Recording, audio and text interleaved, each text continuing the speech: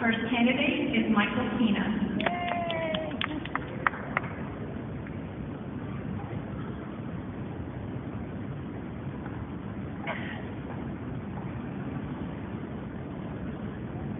Robert Perniola.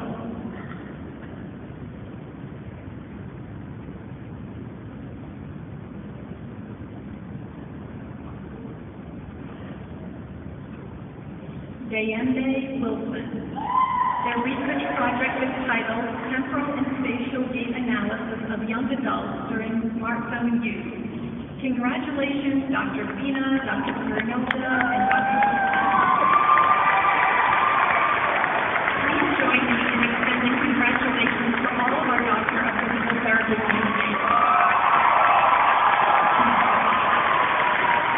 We will now proceed to the voting of the master's degree.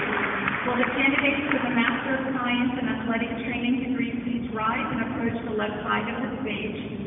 Dr. Vicki Hill-Lombardi, Department Chair, will present these candidates.